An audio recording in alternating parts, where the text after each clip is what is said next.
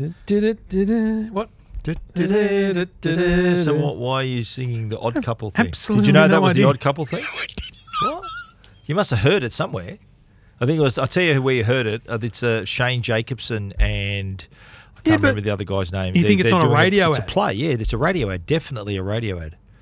Yeah. Well, we are the Odd Couple. I mean, it could be. Are you aware of this show, The Odd Couple? It was originally a Neil Simon Wasn't play. there a Matthew Perry version of that? There was. Yeah, there was. Later on. There Let's you go, baby. Bingo. But there was it was a famous It was couple, in the wasn't 70s, it? yeah. It was Jack Klugman was played the old Oscar. Klugman. And Felix Unger was played by... Who was he played by? Oh, that's not the name of the actor. Right. No. Felix Unger was... I'm definitely aware of the show. I don't know why they're odd. Yeah. Is one pompous Tony and the other one... Randall was Felix Unger. Is So one Tony like- Randall, one is really tidy Yes. and has a kind of different approach, and the other's really like a bit of a slob, and Wow. that's why they're the odd Which couple. one are you? I reckon I'd be a bit both. Tidy and a See, bit... Yeah. I think Who would you be? Are we becoming more alike? I don't know about that, Trev. You know, if we were women, if we were women, we'd be in sync. You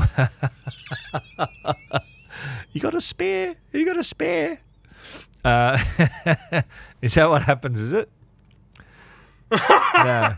Doesn't that happen in offices I don't and know. homes? Homes, I can imagine. Ask Joe. Yeah. Oh. Yeah. Okay. Well, you had two girls at home. Yeah. Yeah. Yeah. We're not really the odd couple. No. We don't live together for a start. No. I'm just trying to think of the name. It's the guy who used to be the Dancing with the Stars, the other guy in the Australian production. Todd McKinney. Todd McKinney. Oh. There you go. Man, I'm all over this. Yeah, Todd McKinney And Shane Jacobson. Shane Shane Jacobson. They do have a radio ad. I have heard it. Yeah, They Shane joke Jacobson about it. Yeah. would play, I think, Oscar. Right. So the slop. No, the you slop, think? Slop, big Yeah, guy. you think? And then what's his name? Todd McKinney would play Felix, so the tidy, uptight one. And It'd be a low rating. I remember watching it. As a kid. Right. It It'd was be a set in low New York. rating Yeah. documentary series about us, but it'd still be funny. Oh yeah, we'd provide the laughs, mate. A if they made a series about us. Just following out. Follow us. See, Stig's convinced that that people would have an interest in the junket part of our life. Yeah. You know, all that stuff. Our But travel. I always say to him, sure, but Yeah. the best stuff can't be filmed. Yeah. You know, it's like you're at Apple Park, you're in Cupertino. It's like, you Yeah. know, and you can imagine the behind the camera person says, "What are you doing today?" And so then you talk, but they only Yeah. show you, not them. And it's like, "Oh, today we're going to go to Apple Park, we do this," but then you can't film all that. No. Yeah. Like, you got to take our word for it. you can't take a cameraman on the golf buggy with you to the fitness center. You can't go into the fitness center. Yeah. Like, you can't film any of it. Yeah, exactly. I know. So We'd have to get a special. How do you make- special permission from? you know, Apple. how do you make something of the Yeah. ridiculous Would they life let that us- we lead? Do you reckon they'd let it? Well, they already film our podcast when we film when we do the podcast. But it's kind of not Yeah. enough. Yeah, right. Yeah. So you sort of pitching? Have you pitching an idea here? No, Aaron? no, I've just Stig Right. has always been convinced that there's interest in that kind of stuff, and I'd Yeah. say there's not enough of the behind the scenes that Maybe. we can film that is Yeah. of use. Okay.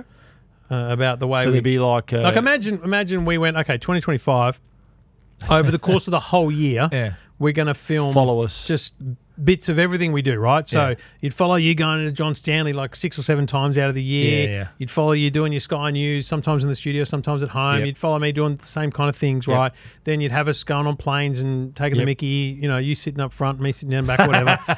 Me sitting in business class and you up the back. Is that what you're claiming? Or? Yeah, well, you do upgrades regularly. And, you know, just all that. Yeah. I just don't know that there's, like, No. who cares?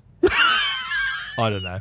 Although, if I reckon if we'd need to be, I think we'd need to be together for it to be. Isn't that what we're talking about? No, but I mean on camera at the same time, like doing a lot of that stuff. That'd be the best lot of bits shtick. where we're just Yeah. bouncing off each other like we do here. Yeah. That'd be the meat on the bone, if you know what I mean. That'd be the main part of the show. Yeah. The other stuff could come off as being a little bit, look at me, how Exactly. important I am. Yeah. I'm on a plane going somewhere. Yeah. And I stopped sharing a lot of that, like, the whole trip part of it. Yeah. I stopped sharing that bit on social media and sort of focus more on the reason I'm on the trip part. So that's fair. became more about the event rather than myself. Yep. You know? Yeah. That's fair. Was there something that made you think about doing that? No, I'm just thinking, I think people are just, I've done it enough and people are... It's like, yes, Stephen, you're on a plane, you're travelling thank you. again. We know you travel a lot and that's, My wife always says to people, it's the only way she knows where I am. So she well, let's look at his Instagram. Where is he today? That's how she knew I bought a Cupra. So you didn't discuss it She with agreed. her? Right. She agreed. Did you need permission to do it? Absolutely. But it's your money, though. It's our money. But isn't it a business? Isn't it your business? It's our business. Oh, is she on the board or something? Is she or? She's she's definitely okay. Because Joe it's our business. She's my business is set up like a trust, so Joe's part of the trust. Yeah, mate. Yeah. It's her business as well. Champ. Distribution, as well. So well, Amanda's the marketing manager. I guess Joe's on the board. Amanda's the marketing manager for EFTM. Is that right? Yeah. Okay. Yep. That's good. Because I didn't. I just bought my car. There was no real. She knew I was looking. I'm not at that point. Made the decision, and I said, "Yeah, I'm going to get that one." I basically did, but I hear about it a lot. Yeah, and she didn't say how much does that cost, and I say, my answer was enough. Yeah, I just say not more than the last one. Yeah. Yeah, that's always my justification. It's like I'm not spending more than I was last month because she knew I'd ordered the Tesla, right? And I said, look, it's actually less than what the Tesla would have cost me. That's what I said. That's a smart. That's what I said. That is very smart. I was telling the truth. I was telling the truth. This is the show. There you have it, mate. And then they cut to Joe. and she said, "I've never driven the car." No, and they'll be like, here, they'll hand her a bit of paper and a texture, and they'll go, "Write how much you think the car was," and she'll write 27,000, and she'll go like this, and they'll go higher. Yeah, that was the deposit. And know what I'm saying? Yeah, but that's the problem is they'd be involved, and it would not be good for our marriages. Yeah, worlds colliding. We don't want that. Where's Trevor now? Oh, he's at an Apple event, really busy. Yeah. Did you know he's at a spa somewhere? And like, oh man, what? That's never happened on an Apple event, by the way. But never. You think about like a Samsung event or you know what? We were talking earlier about we got invited to an event in far north Queensland. In Kent, yeah. And imagine, so on day one, they're interviewing us. We're talking about this thing we just saw or whatever. What are you doing tomorrow? Great Barrier Reef, boat, whatever. Look at whales, whatever the hell goes on up there. And then they cut to Amanda and Joe sitting in a room together going, what do you think the boys are doing now? Well, they said they've got a day full of meetings. And then they cut to live vision of us on a boat and they're like, what the? They'd be on for young and old. And they're filming them doing the housework or something at home. And, looking after the kids. Kids are screaming, all that stuff. Yeah, the kids haven't screamed for months, but they'll cut to footage that they got. File footage of the kids screaming. Someone having a tantrum. Anyway, that's Two Blokes behind the scenes. Yeah. For ready-made TV series, if anyone's interested. Yeah. The Athens tape, that's still a TV series in the archive. What do you call it? That's a black book. What do you know? Remember the scripts that sit ready to be bought. The blacklist. The blacklist. Yeah. That's a Netflix special. Oh, we said it. Remember that was a private feed. I know. That's a Netflix special waiting to happen. It might be. Yeah. I don't know. Really good to talk away. All right, that's enough of this rubbish. Welcome to Two Blokes Talking Tech. Not a bad price. With Trevor Long from EFTM.com. Really handy device. And Stephen Fennick from TechGuide.com.au. Episode 627, thanks to the amazing people at Netgear who bring you amazing Wi-Fi solutions for your home, and Arlo who bring you home security that you can trust and use with ease. This is Two Blokes Talking Tech. Stephen Fennick, Trevor Long. Stephen, hello. G'day there. Great to have your company. I've discovered that I kind of don't need to be on any ministerial mailing lists. I don't need to follow Parliament. I don't need to be involved at all because I just get phone calls when things happen in Parliament, like they pass a digital ID legislation. I get the phone calls. So the Australian federal government has passed a legislation relating to digital ID. This has been in the works for some time. I have many a view on this. Yeah. But I've also heard many a commentary. And I've got to say, it troubles me. It troubles me how it's being reported by some people. And this goes to... Have you done radio with this already? Yes. Or TV? You've done stuff? It's radio. You've spoken about it? Yeah. I did to radio on this myself. Yeah. Look, if you mention the Australia card while talking about digital ID, I just want to stab you in the neck. Like, I'm done. That's Yeah, come that's on, not it. folks. That's That's not it. nothing to do with it. Let's be real, though. The Australia card was a real proposition back a long time ago. Yeah. The idea was to create a single identity card that worked for all Australians in all places, and there was an uproar because it was a privacy and the government knows too much about you, all those kind of things. Yeah. Never got through, and it would never happen anymore. But this is a very different thing, Steve. Yeah, it is. Yeah. This is about creating a way that we as Australians can sign up for things, log into things, prove who we verify are. things by simply saying, here's my digital ID. Yeah. Here's a tick that says that. Yeah. I spoke, in fact, this has been going on for so long. I spoke late last year to the former Minister for Customer Service in New South Wales, Victor Dominello, on the 9 podcast Anatomy of Scam about this. Yeah. And he was, because he's on the federal, and he's a Liberal politician, he's not in Parliament anymore. He's on the federal advisory board for this, which is great, showing bipartisanship in that sense. Yep. He was so, I mean, he's a very forward-thinking technology guy, but he made a fantastic analogy to me, which I will steal from him. And he said, think of it like a digital shoe. You are completely cool to be a hippie and walk the streets without shoes on. But there's always going to be times when you need to be wearing thongs. And there'll be another time when you have to be wearing enclosed shoes. There might also be times when you're required to wear steel cap boots.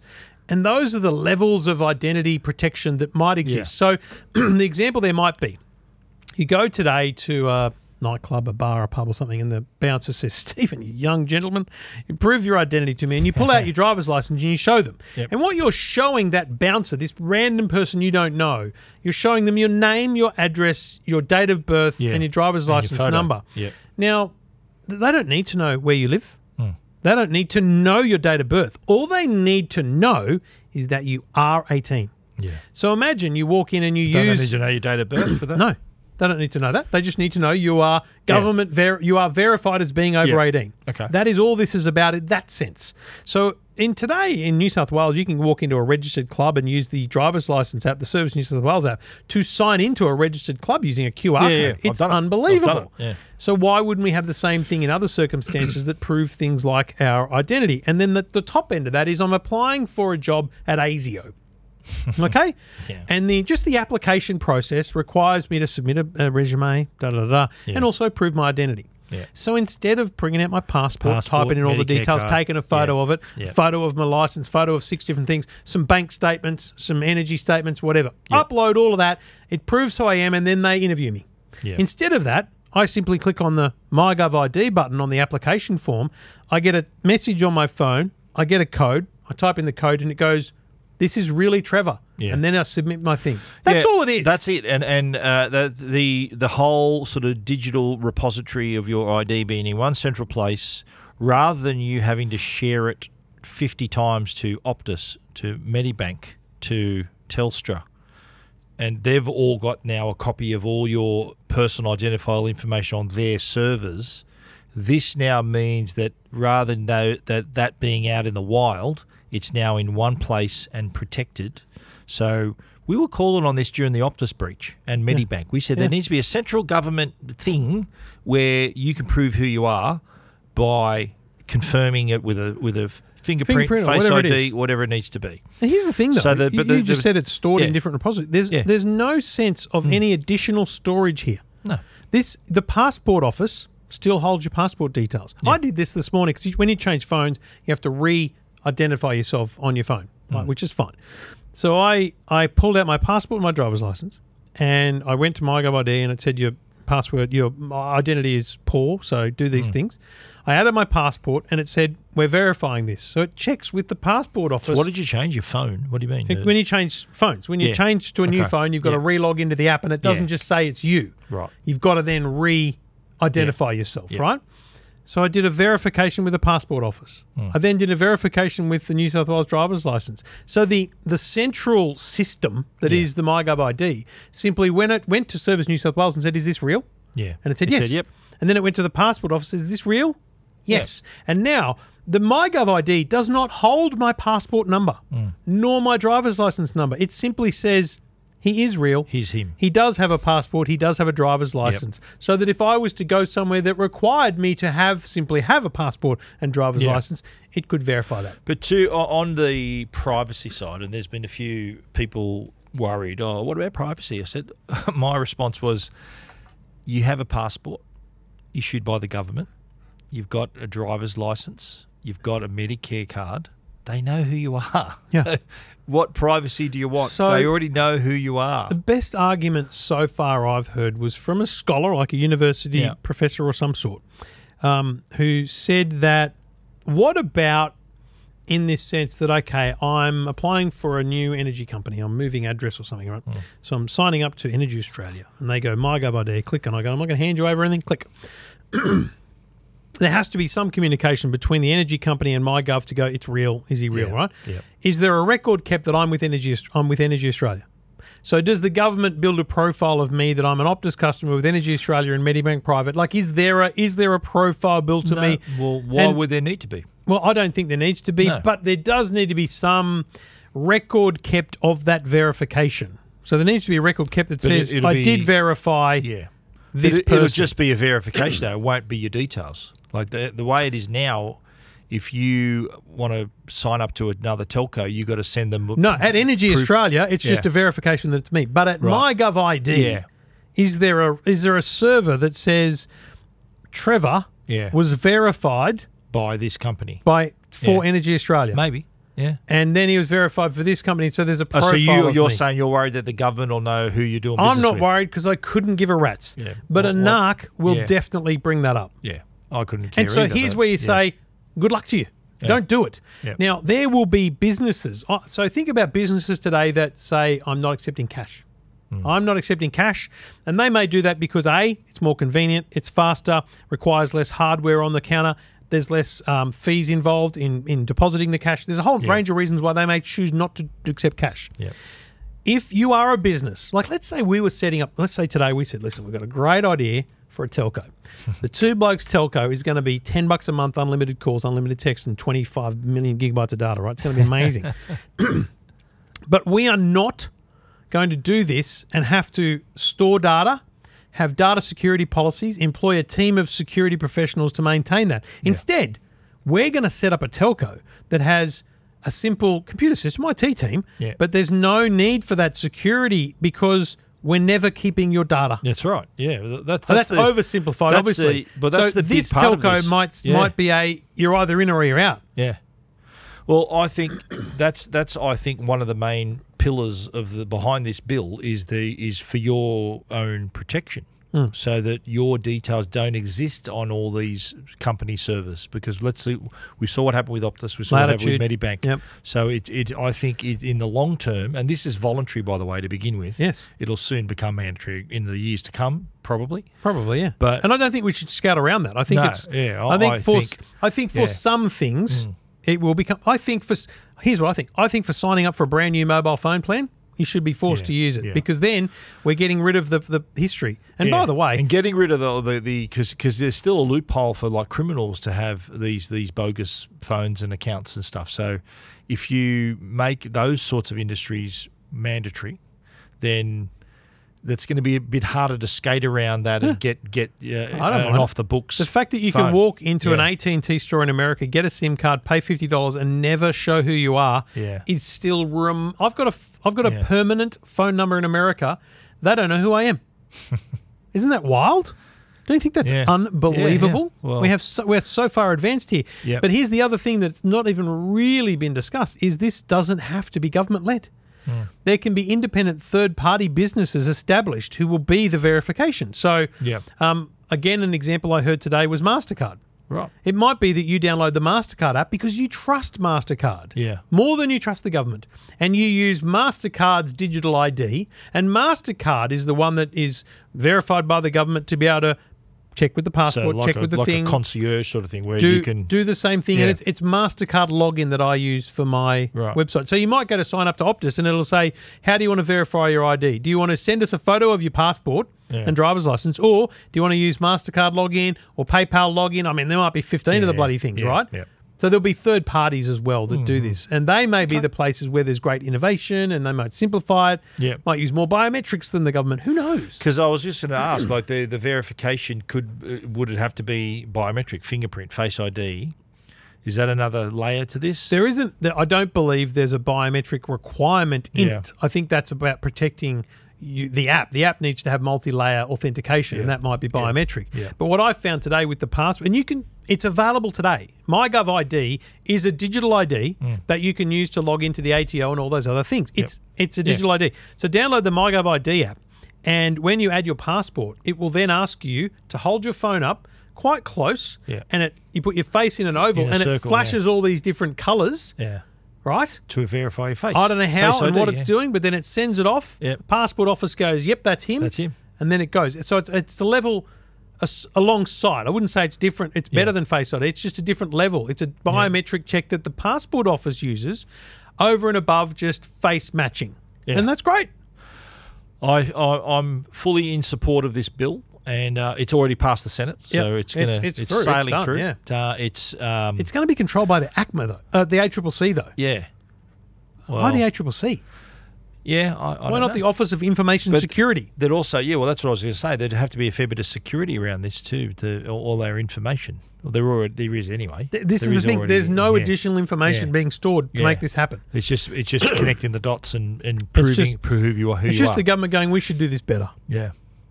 Well, I think bring it on, a step in the right direction. The less places you have to share your personal details, the better. It'll make it easier, faster, and more secure to have this. And please, you are going to see videos on social media about people telling you this is mandatory, it's being forced, that we have an Australia card, a digital ID. Get in the comments and say, that's a lie. This is not true. Not mandatory. Like it's at the moment. It's that misinformation, and we will get to this misinformation problem with Facebook in a moment. But it's that misinformation that really brings things like this down, because people start to believe. They believe the conspiracy. That's it. They're always looking for the glass half empty kind of approach to this thing. I think, look, for anyone who has been affected by any of these data breaches, I think they'll understand the need for this. I hope so. I'm not. I don't think there's a lot of people who they weren't affected by this, and they're thinking, well, no, I don't. They don't really have any skin in the game in terms of having their data out there in the first place. So I think this is going to be, I think, welcomed with open arms for those customers who were exposed in those breaches. I would welcome your feedback, especially if you have concerns. Because let me be clear, this is all fresh and new, and we're learning as we go, and we might be learning. It's like with the electric vehicle podcast last week, talking to Behad Jafari from the Electric Vehicle Council. God, I was very positive about it. But I've since learnt things about that bill that I need to investigate further. And I think that sometimes you just got to keep learning about this stuff. So if you have concerns, if you want to pen them to us and let us understand them, I want to understand what the concerns are so that I can better inform myself about them. Absolutely. And hopefully, understand how this needs to change or be supported or be guided. I think it's moving with the times. We need to really be upfront about this and have all the security around it, as well as having that being able to identify yourself safely and securely without having to share it with the world. I think that's a step in the right direction. Bring it on, Stephen. This is Two Blokes Talking Tech. Two Blokes Talking Tech is supported by our great friends at Arlo, and you know what? The Arlo Go 2, I think, is one of my favourite cameras in the room. Where are we going to? Because you can go anywhere. The Go 2. You get it? Go 2. Now, the Go 2 is both a wireless camera and also can fit a SIM card. So it's 4G 4G as well. So a lot of good use cases for this. Yeah. So if you could take this with you anywhere. I remember one of my early reviews I did of the Go 2, I actually set this up inside my car. Yeah. So I could watch people walking around my car. Really? And remotely log into it. It was you nerd. It was just one way of trying to do it, from inside my car. I think it was after I bought my Tesla, and there were so many people. Right. It was before Sentry mode, and there were a lot of people sticky. There were a lot of people rubbernecking my car, and I thought, I'm looking at you. Man. I'm looking right at you. Funny. So you could take it. You could even you go away on a long weekend. You could take this with you if you want to sort of add to the security of your trip. You might have a caravan. You might have a boat. this is one of those that the security you can take with you, and because it doesn't rely. Well, if you've got Wi-Fi available, it'll hook into your Wi-Fi.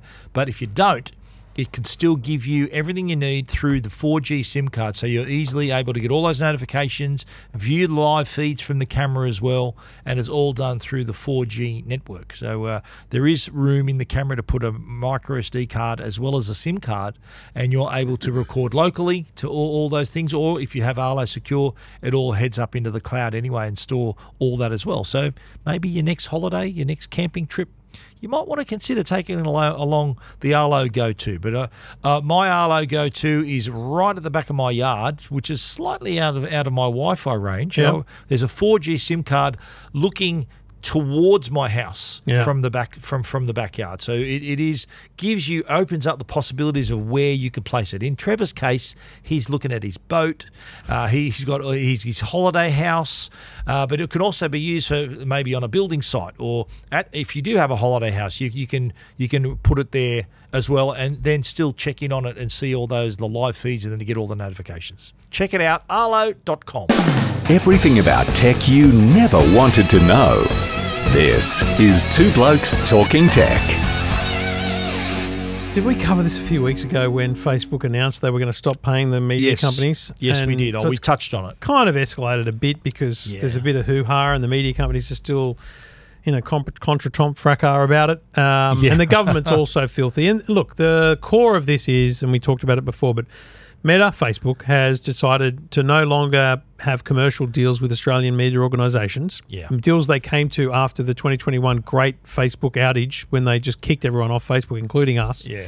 And they started paying millions of dollars to media companies in return for them being on Facebook. No, not me either. I didn't get a cent. Didn't get a dollar. And what they've announced is they're no longer going to spend that money, and they're going to close down the news tab on Facebook. Breaking news. Facebook had a news tab. Yeah, which I never knew existed. The news feed used to be just what you saw on Facebook. Yeah.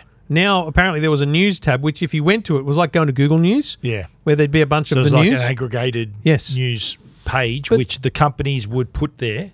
So it's like going to Apple News on your phone. So everything's there. The thing is, I don't believe that existed before 2021. So that wasn't the crux of the battle. The battle was because the Daily Telegraph posted an article and it got shared virally and went really well. It kept people engaged on Facebook, and that meant more people saw ads on Facebook, and Facebook was making money because the Daily Telegraph had that article on Facebook. Yep. And Facebook's argument was, but people are clicking on the article, going to your website, so you make money. Well, I don't know what the issue is. And I'm kind of still in that camp. I don't quite understand how it's an issue. But this is going to go on because there's a concern about elections, about politics generally, and about misinformation on Facebook being rife, and how there's a general need. So the government is essentially saying, guys, you are a responsible publisher of wide amounts of information. You must ensure that there is genuine news within your platform. That's what the government, I feel, is arguing. Yeah. And Facebook's saying, they can still post here.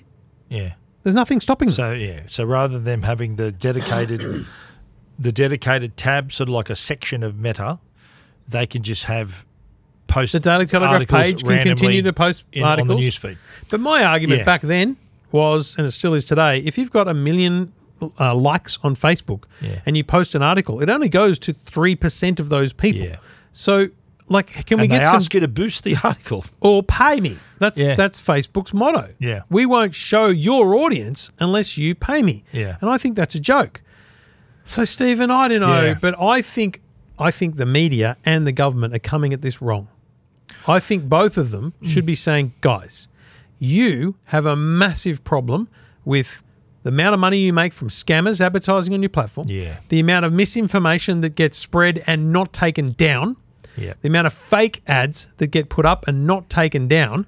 For that very reason, you either need to be investing in Australia through journalism and media to make sure that there is more of that content, or lift your friggin' game and sort that out, because it's a disgrace. Because I think you're right. I've been saying this for a decade and longer, that Facebook is the internet for people. Yeah. That's their internet. Especially the older generation. Exactly. I look at my mum and Gary, and it's like they're just looking at Facebook. they tend to see stuff on there that might not be 100% true, and they assume it's true. And there's the risk now of you remove the news, it's going to be filled by something else. Yeah. And the risk that we have now is that what it takes its place is misinformation, inaccuracies that people assume is correct on Meta, on Facebook. Now, the problem, I remember when we all got kicked off the platform, it was the government went into bat for Australian news outlets and sort of proved the point that, Facebook they're benefiting from from having that quality of content on their platform. Yeah. So the information they're gathering, the data they're gathering from people looking at these articles on their platform they're benefiting greatly from that platform. It's what brings people to the platform. Yeah. So it'll be like, a core stadium not wanting to pay Souths and other teams playing in their stadium. So Souths play in their stadium, they're going to attract fans who then buy merch meat pies and do stuff, and then make a core money. Yeah. So so you're saying that in that example, Meta is the stadium. Meta's the stadium. News.com and Daily Telegraph and Nine are the teams, and the public is still the public. Public is still the crowd, and the meat pies are the ads. Correct. So I think you got to pay the dues. You got to pay your dues. Now there's a massive problem now because there's a lot of, I know Channel 9's not going to go out of business, but there's a lot of regional newspapers and there's a lot of these smaller news outlets. Hit on their budgets though. Absolutely. They were getting it was reported they were getting like $5 to $7 to $10 million. So mate, that money was in newsrooms. So there will be cuts in newsrooms, I believe. I mean, I haven't seen anything. But that's the other side of this that we haven't really delved into too deeply. But the whole social effect of this is also for the billions of people who, and this is, to be clear, this is in the United States and Australia are the two big markets where the news tabs are going to disappear. Yeah, I think it's already happened in Canada. Well, Canada is in real fight mode and has been for some time. Like they're in 2021 mode, like us. So what's the government going to do? Do you reckon is Albo going to go into bat? Are they going to, like, I can remember at the time it was what's his name? It was Josh Frydenberg who went up against Mark Zuckerberg. And fought for this deal and essentially won. Yeah. Now I think, if I remember correctly, what the government can do is deem Facebook to be a digital platform. Yeah, well, it is. No, but they deem it under legislation. Right. And by doing that, force mediation between the parties. Okay? Here's my question. When do we get a seat at the table? Yeah, well, I think there was someone talking on TV today about how these smaller, remember I was telling you about the regionals and those smaller outlets are going to take a massive hit. And the independents like myself and you and EFTM Tech Guide, who've never got $1, business as usual for us. Yeah. Are we going to benefit, do you reckon? Are we going to see more people looking at us instead of these other big outlets? Or is there going to be... Because those other big outlets, they're not going to stop publishing on Facebook. Of course not. So this is... But they can't risk it. But do you reckon, though, that the best move for them is to not publish on Facebook and see the difference? Because, again, okay, we'll use the stadium analogy, right? So say South say... I'm not going to come to your stadium ever again. Yeah. So every Souths fan is not going to go. So what a core stadium does is go, we'll find something else to put on and hope the people turn up. That's right. So see if rugby union might fill the gap. It would need to happen on a genuine mass scale. I'm surprised that all the outlets haven't got together and said, what are we going to do? Oh, I'm sure they have. What have they got to lose? I'm sure they are. You reckon? Okay. Well, I hope so, because I think they are. Imagine if 7 talk to 9. Oh, we've talked about this. I mean, you're still active on Twitter. Yeah. I just post stories on Twitter and retweet my own stuff. I understand that, but I did the numbers. There is not enough traffic to justify even posting them on there. Yeah. Like I don't need. We automatically share them on EFTM, but I don't even need. I don't even. No, but that's just that's software. That's software back end. There's no additional effort in ticking the Twitter button, right? Yeah. Whereas I don't log in, Trevor Long, and reshare them or anything because there is zero traffic benefit. Why you don't have been retweeting me? Because I don't log on. I don't look at it, right? I name drop you in all my posts. Thanks, though, when we're together. You know? I really appreciate it, but I'm never going to reshare it. Even unless on Threads, I come back. I name drop you on Threads too. No, I just don't. I'm not a big oversharer. What do they call it? Reshare. What do they call it? Reshare. I'm not a big resharer on Threads. I just like to post thoughts and things. I don't make it a business platform broadly. So you don't share your stories on Threads? Rarely. Sometimes I do, sometimes I everything on don't. Threads. I share everything on Threads, Twitter, Facebook, I know, but mate, I've spent both personal and tech I've guide. spent a lot of time analysing the numbers, Yeah. and there's no benefit to it. Yep. There's no benefit. So I think what would happen is if they analyse the numbers, it's a bigger risk. So you're saying social For a- media is doing nothing for your readership? No, I'm saying Twitter Twitter and Threads don't Facebook, contribute though? huge amounts. Facebook, I wouldn't leave. would be the best of them. No. WhatsApp's probably best. Instagram second, and Facebook third. Broadly, Yeah. it depends. Like if it's a Foxtel article, goes nuts. An NBN article goes nuts on Facebook because it gets shared, right? Yeah, of course. So what I'm saying is the Daily Telegraph would know better than us what the numbers of link clicks is from Facebook, and they're not prepared to lose that number. Yeah. So they're not prepared to shut down on a particular day. Of course not. And if the industry did a big, shutdown, it can't be a day because that's not going to be enough time for Facebook to see the difference. It has to be a week or a month. It's got to move the needle. It's got to be able to them to show that without us, It's got to be people going. there's no one "Where's- coming to the game. What's happening? Yeah. If the Why top am I team, seeing all this rubbish? If the top teams aren't playing, no one's going to come to the stadium. That said, Yeah. if news.com, like I'm going to unfollow them on Facebook because I'm sick of the clickbait. So clickbaity. Mate, honestly, All of them are though on Facebook. Yeah, Daily Mail. It's disgraceful. All of them. That's what it's become. Yeah. So are we now going to not get that? Is I that hope so. then I agree with that bit. But yeah, there's always room for quality journalism Yeah, I hope so. that benefits the reader. Yeah. In this case, the Facebook user. And I just the don't know how risk this we one face solves is itself. that in a vacuum, you take it away, something else will fill the vacuum. There's something else will come in. It could be Asher Moses. other crap in there. Yeah. People's faces are triangles and stuff. I know, I know you, man. So you don't know what you're going to get, and a lot of people who, as I said, Facebook is their world. I That's their genuinely internet. can't predict how this is going to play out. Yeah. I don't think Facebook will go nuclear again. I don't think they'll pull that. Too much You mean backlash pull last everyone time. off the Yeah. pla- They won't. Why pull- would they? They're not Just paying, because that was their argument but last time. They're not paying me $1. That was their argument and they last still time. pulled me off the platform. But see, and then when they brought me back, they didn't give me anything. if the government deems them to be a digital platform, do they pull everyone off again and then say at mediation, it's fine. We've removed them all, so there's no issue here. You know what I'm saying? Yeah. Who mean Facebook removed them? Facebook's forced to sit down at mediation. Yeah. They press a button and remove all the news sites, Yeah. and then they sit down and they go, they're not on our platform, so we're a platform that does other things. We don't do news. We do social commentary. Yeah, but what else is going to be? What else is Facebook going to be? I know Facebook is people's initial Conspiracy theories and No, videos that but- were on TikTok 3 weeks and ago. you can see your friends' photos and stuff like that, right? I think that social part of it we've forgotten about. But the other crap that's there, ads that are a lot of them, it's Mate, dead set scams. scam stuff, Yes, right? which they're making You're going to money see out of. That's more what of I'm that saying. now. We're going to see more of that. Why isn't the government pushing that line? Yeah, I agree, mate. I think that if they're going to act so If high you and want to mighty hit, and not want hit news, Facebook hard, yeah, the media should join together and say we are demanding, and they can push and they can basically force the government to make a stand, and we can force them to have new ad standards. Ad standards is what's needed here. Yes, I agree. New advertising standards, which the industry would also need to oblige by. But don't you So think that's it's a bit challenging. it's a bit hypocritical where Facebook's saying we're going to get rid of news, which is like quality journalism. They're thinking we don't need that, but they're going to still have ads for stuff that a high percentage of them are scams, Mate, it's and that's 90% what's scams. making the money.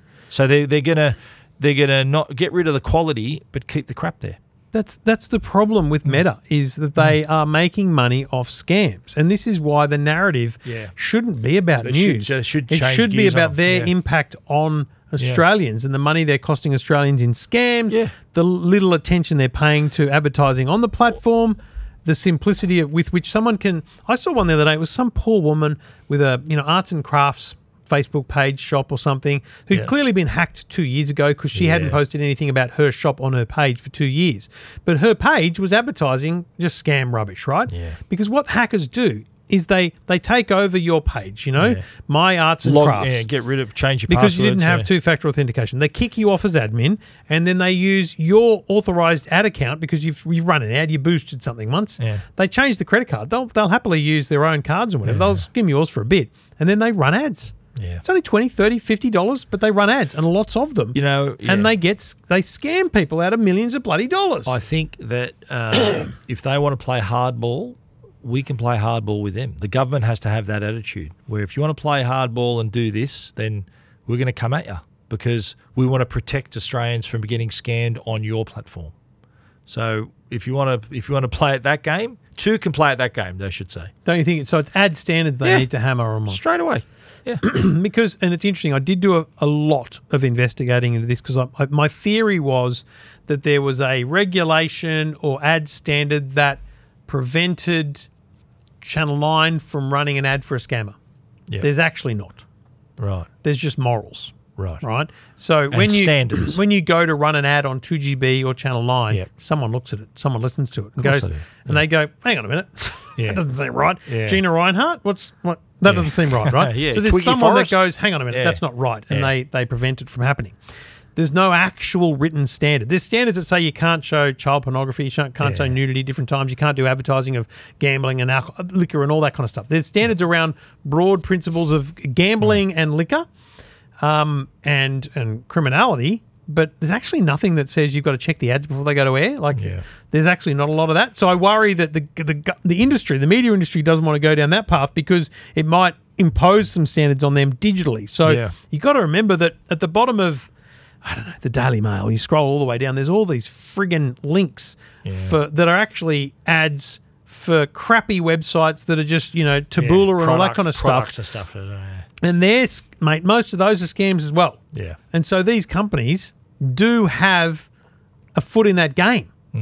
Like I looked at some websites that I'm broadly affiliated with, and I scrolled down and I went, that's just, I hate those ads. Remember we talked about it with Gizmodo once? It was like, man, good content. And then it's just all rubbish on the ads and stuff because they don't control what those ads are. Yeah. They're programmatically bought by the companies that run those ads. Is Twiggy Forrest case still going on against them? Yeah. And is Gina Reinhart taking them to court too? I don't think she's taking them to court. She's just called them out publicly. Because, so I think Dick Smith did the same thing. Was it Dick Smith? Dick's pretty unhappy as well, yeah. Well, good luck to them. I hope they get a win because it'll show that being a digital platform, you have to have some sort of standards there. Oh, it's a tough win, mate. It's like it can't be lowest common denominator stuff because, that's going to, social media, Meta in particular, is pretty influential in shaping people's thoughts and shaping people's opinions. Yeah. And with an election coming up in the US this year and in Australia next year, it's something I think there needs to be something done sooner rather than later. Yeah. We've got to still be able to maintain some standards for Australian users of the platform. Yeah. And we've said it a million times, we're the product because we're looking at it, they're gathering our data, we're the product, we deserve a high standard of information. Yeah. So I just wonder who drives that because I think the media might have the wrong mindset about it. I don't think they're thinking it as a holistic problem. They've got to band together. I think they're just trying to get back their millions.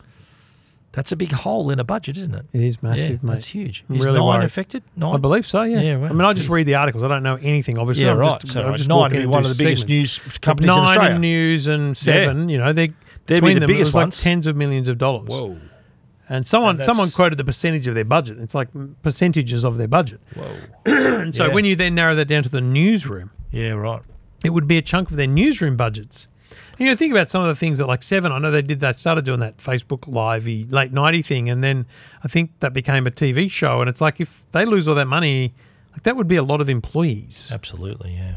How long has it been going on? 3 years? 3 years? Well, it was 2001 that the hell went down, didn't it? No, 2021 you mean? 2021, yeah. So it's been 3 years. So they must have come to those arrangements so the deals pretty quickly after that. So it's 2.5 years, you could say. There must have been 3 years. Coming to 3 years. Well, it was February 21, wasn't it? It was, yeah. So if it's coming up, April the 1st was an anniversary of a contract. I reckon it was April. I bet you any money all the contracts started in April. It was 3-year contracts. They ended this week. Yeah. Wow. And I bet you all the media didn't think it was Do you not going to happen. reckon is this a deliberate?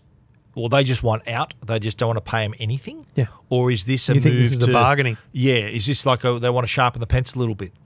Well, if they Is want this to a sharpen the bargaining pencil a move? little bit, they would have gone back and said, listen, we're going to cut it by 20% because we don't see the benefit in it, but we appreciate that it needs to happen.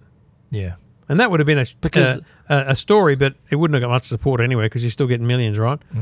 But So look how they started this whole thing. They just took everyone off the platform. yeah, but I think also it's a cut it off at the neck because they don't want this to be a global problem. They don't want to have to spend these millions in every country in the world as they slowly adopt the same things that Australia have adopted. Do you know what I mean? Yeah. So Australia was this pioneer in a sense. Yeah. But that also created a rod for our own backs because so many countries followed that, see, in Canada, they didn't do the deals because they went, listen, we're not doing that here as well. And then you imagine they have to do these deals in America. The American media would be... Well, Americans, they're part of this. Us in Australia, there's no longer a news tab. They don't want the news tabs because they don't want to have to spend this money. Wow. They don't want it in all the different countries. So some sort of legislative change needs to happen. But my advice to all of the members of Parliament watching is make it about what Facebook's responsibility to Australians is. Yeah. You want to get It's out. as much about spreading factual news and information as it is all of the information on the platform being such. Yeah. You know, you talk about, like, remember Elon Musk in that interview with Don Lemon said that Don Lemon showed him an anti-Semitic tweet and he said, but we didn't promote that. And Don Lemon goes, but you had it on your platform. And he goes, yes, but we didn't promote it. It didn't get into the algorithm. No one saw it. He goes, yes, but that's not the point. You still had it there. Yeah. Now, I am a bit on Elon's side there. It's like, mate, we can't watch everything. Yeah. But you know what? Like, there's caught it. That bloke we talked about earlier, bring his content and just wave it back. Like, let's not show that to anyone. I don't care how many times they've commented. Yeah. Just stop showing it because it's rubbish. Yeah. He's a lunatic. Yeah. So that's fair. We've got to wind those things back, those dials back. The problem for Facebook is when you wind those dials back, people engage less with the platform and go elsewhere like TikTok and start using that instead, and that's negative for their business. So, mate, the solution is very difficult. You mentioned Elon Musk. Do you reckon he might be seeing this as an opportunity for Twitter, for X or whatever you call it now? In what sense? He's not going to spend money. Making deals for news, get more eyeballs on He's X. Not going to spend money on you don't reckon? News, no. Something's better than nothing. It'd be smart, but he's not a smart. Yeah. He's not actually a smart businessman. Yeah. It would be smart to go, you know what, if it's going to cost me $50 million in this, because let's say Facebook was spending 70. Yeah. What if I spent 50 and got all these companies to prioritise and essentially be exclusive to X? Mate, that'd be huge. Game. That'd be a big deal. It could bring me back. Yeah. That'd be a big deal. Yeah. And that way it would kind of anoint Twitter, X, as the place where you get the facts, where you get the real news. But that's not going to happen because freedom of speech means he wants everything to be there and it's going to contain a bunch of rubbish as well. If he can say that all the major news outlets are now posting we can say that now. You can say that now. Yeah, I suppose. They still are. They already are. Authorised. Yeah, I understand. Impossible. Yeah, but will Nine still share content to Facebook? Or are they done now? I can't speak for Nine. I don't Do you think they should? I think they'd be mad to stop. If they did, Facebook will say, well, you're still doing it. You're still posting. That's the thing. As we said earlier, the real thing they have to do is prove that they're willing to stop. Pull everything off. You know what? Do what Facebook did to them. Take everything off. I don't think Facebook would have. Would that even have an effect? No. You don't reckon all the major news outlets, all those stories, all that news, all that content, that people would just start sharing it off British the platform. News and the BBC. Like, people will just use other things as news. That's the problem. So it's as much too big a risk. It's as much on Australian Facebook users to support these in the same sites. way that I made that commitment when the news stuff all happened. I went, I'm going to sign up and be a subscriber to all the news platforms. Yeah. And I still am. Yeah. I still pay them all every month for their digital services. Don't use them all very much, but I think it's important to support it. But not everyone's doing that. No. So they're not getting the millions that way, are they? No. Because everyone expects to read it. I know I click on a lot of news articles on Facebook and 90% of it is behind a paywall. Right. So what are you reading? Oh, Daily Telegraph, Herald and all that sort of thing. Okay. But you know what I mean? It's their sharing. Cheapskate. But yeah, it's not letting you get through. Yeah. if you don't want to pay. So we shall watch with interest to see what the end happens here. I couldn't even be. I wouldn't bet if there was a sports bet market. I wouldn't bet. But I can't imagine a world. By the way, I won good money on the Panthers the other day beating the Roosters. How are the Panthers paying $2.50? Wow. Against the Roosters? How does that happen? That's wild. Just because they lost Cleary. Good job. Nailed it. Joel Kane had the great intro before the game, made me bet. So gambling works. Advertising for gambling works. You heard it here first. Two Blokes Talking Tech. This is Two Blokes Talking Tech with Trevor Long and Stephen Fennick.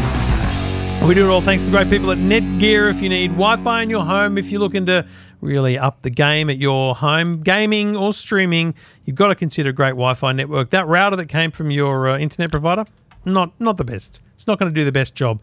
Get a Orbi mesh Wi-Fi system to ensure you've got Wi-Fi through your whole home.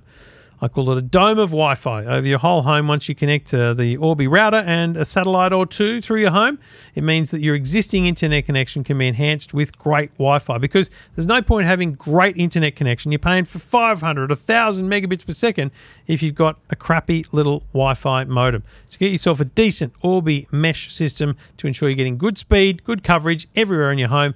That's what you get with Netgear Orbi. Check it out at netgear.com.au. This is Two Blokes Talking Tech with Trevor Long and Stephen Fennick. Stephen, we've both reviewed the Uniden Dashiew 60. Yep. I had the 60R. Yeah. I did too, but I only installed the front camera. So as a front camera only, it's a 5K resolution. Yeah. When you connect the rear camera, it becomes 4K front, 2K back. Yeah. Because obviously there's only so much bandwidth that can store in it. Now, as a front camera, it was quite fascinating to me because it's quite a wide angle. And then when you, and I did this, I put a video up of the different clips. When you then connect the rear camera, it becomes more of a kind of 16:9 standard shot, but you don't get quite the width in the view with just the 4K front resolution. Yeah, I put together it's still some videos 4K resolution. Solid. And looks brilliant. The picture quality is it's great. Solidly one of the top three I've ever used. And let's face it, you got a dash cam is not because it looks pretty in your car, it's because it can shoot good video. No, I've got mirrors for that. Quality videos, and the resolution adds to that too. So I put together some clips in my story, shot both daytime, in bright weather, nighttime, and just to show that in all of those scenarios, the Sony Starver sensor can really handle all kinds of conditions. The dynamic range in that bright. When you got a bright sun in the sky, I found that the bright sun in the sky, it was like it was a different shot. The bottom part of the road and the houses around, because they were just perfectly clear. Yeah, it did a really good job of creating that wide dynamic range so that that sun just glare wasn't there in the picture. It was very well done. We've both used other dash cams, inferior dash cams to this one, and you often see cases where you're coming out of a tunnel or out of a dark part, and then you're suddenly out of the shadow into bright sunlight, and the whole image just washes out, and for a few seconds you see nothing. Because it's just the sensor can't handle that change. So that's probably the strongest feature of the Uniden, is the fact that you've got that quality no matter whether it's day, night, light, dark, whatever the conditions. And I remember pausing the video and then zooming in to read number plates, even at night, even in the night videos. I zoomed in, could clearly read number plates by the side of the road, street signs, had all the detail on it. So embedded in the video is the GPS location, the speed in which you're traveling, and the speed as the video plays, the speed changes as well. If you go faster, it shows you going faster, and then you also the direction of travel as well. So all that info. And you know what? Could be useful for an insurance claim, police report. You might contest a fine. I was thinking, if you get fined doing something, thinking there's no way that was a red light, or there's no way I was going that fast, then that's a record of your travel. There's no insurance company that will give you a better premium because you've got a dash cam. But think of it this way. It's often your word against someone else's. So if you've simply got something that says, sure, but can we just all look at this for a minute? And then that's going to help in that conversation with your insurer, because it's really your insurer and the other insurer that have the argument, and they're just going to have that conversation with your evidence. The thing I was actually most impressed with was pairing your phone for the app because you don't have to know the Wi-Fi address and the Wi-Fi password. It just pops up and says, here's the Uniden camera. Click a button and it automatically paired within the app. It was so good. If you have wireless CarPlay, it could be a little bit of a bit of an exercise because the CarPlay tends to take over the Wi-Fi. Even it needs the Wi-Fi. You connect it, and then 2 seconds later it goes, "Nah, I'm here. You're not." Right. So what I found, I went into my settings on my iPhone, and the particular vehicle I was driving that day, I turned the CarPlay off. Yes. And then got into it, downloaded my videos. Videos downloaded pretty quick too. Because I remember on a previous Dashiew, I didn't feel like I was getting the same speed. The downloads were very quick. I downloaded, I think, 9 videos, and it took, I reckon, probably 2 minutes, 3 minutes to do all 9 full resolution videos. Well, that was pretty reasonable. I thought it was a bit longer than that, but it was definitely great. It was definitely snappy. I thought the only thing I couldn't find in the app, this is really weird, was I couldn't name the car. Like in my other ones, I normally put the number plate or just name the car. Couldn't find a way to embed the name of my car in the Dashcam footage. Yeah, and you got to remember too, this has GPS, so it gives you red light warnings as well. Speed camera warnings, red light cameras. Also has the one thing in the app. The app, when you're looking at the videos to download, it was very hard to see the videos you'd selected. Depending on the colour of the, like if you say it's like a blue sky, you can't quite see the tick in the top right-hand corner. It needs to be a bit clearer. So you do think, have I selected that? You're looking at it again.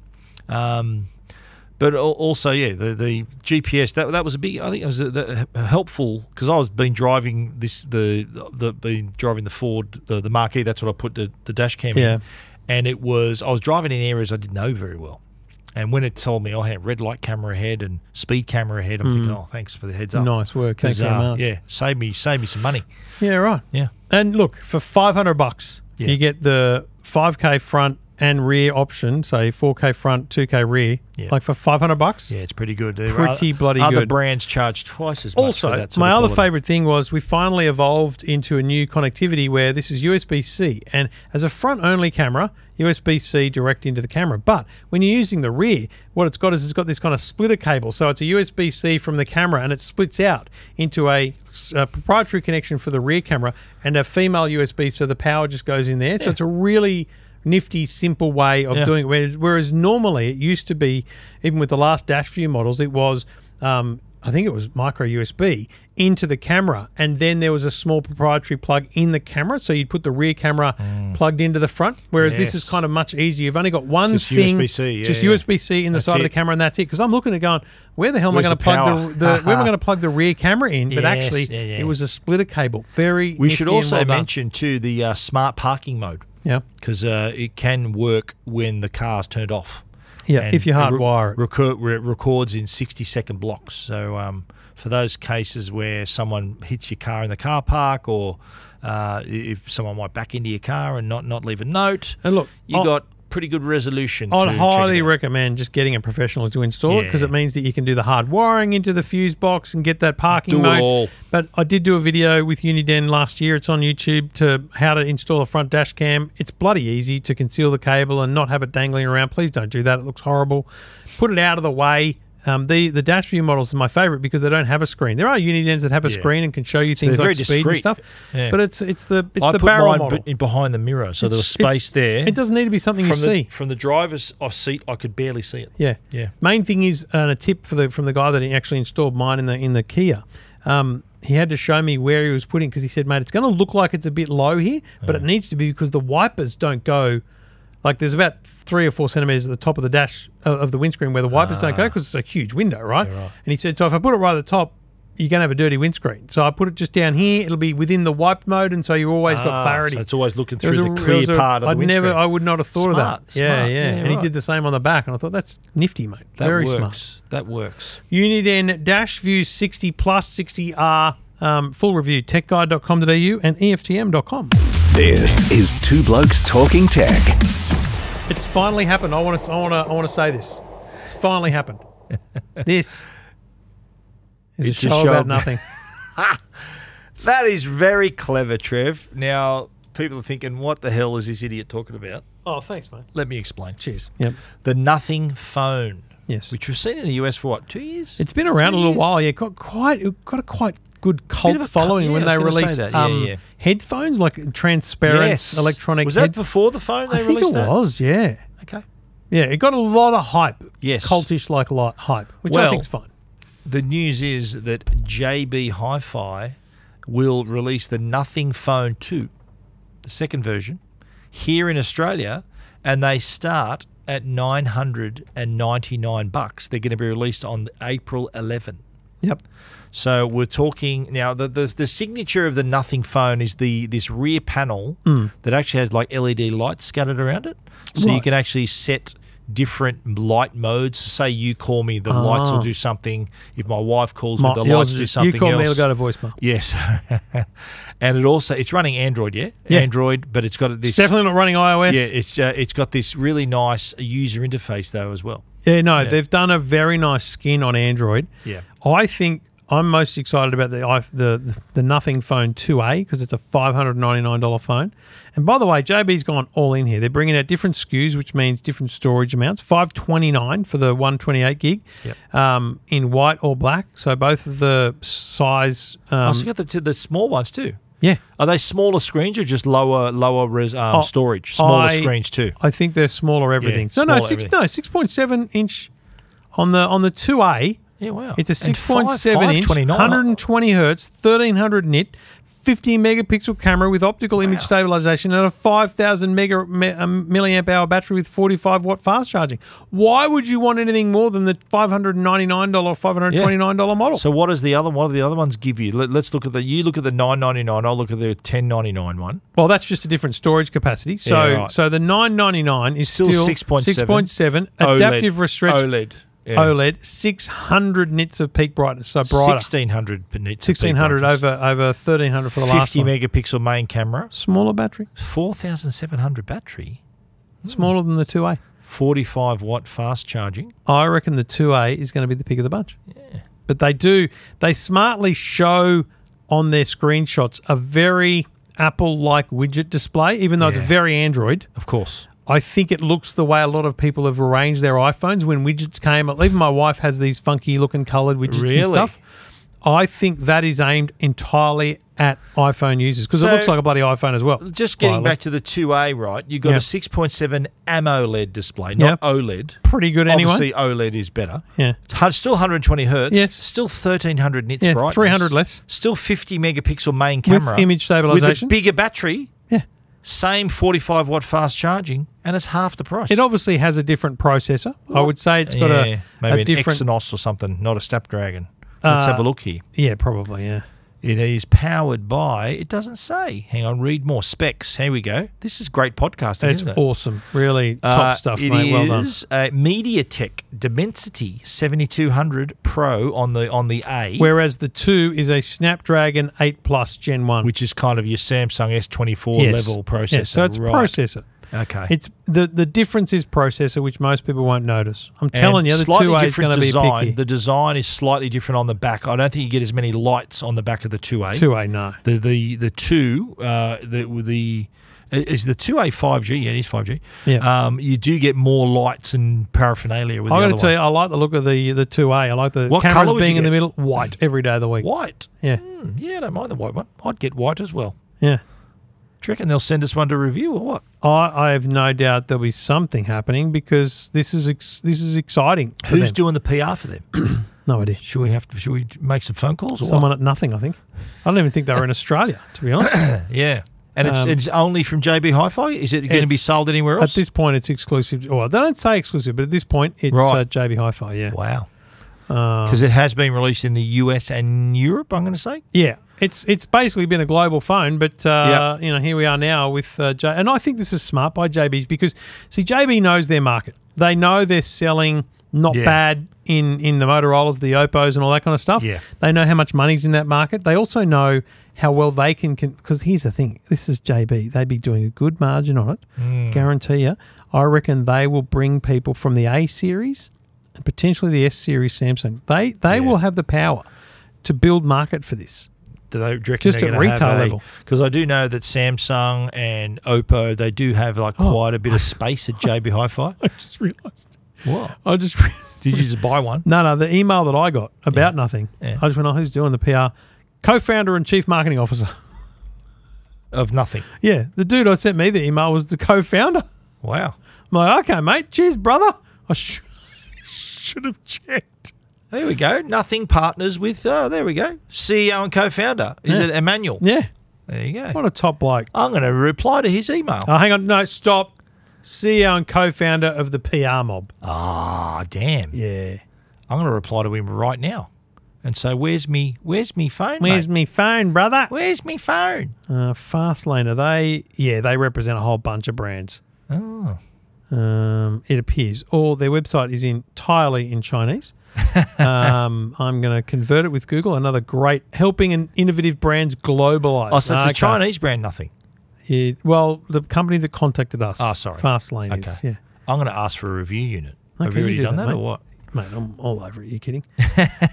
Who do you think you're talking about? Okay, Nothing is a British consumer electronics company based in London, founded by Carl Pei, the co-founder of Chinese smartphone maker OnePlus. Oh. Investors include Tony Fadell of iPod. What does that mean?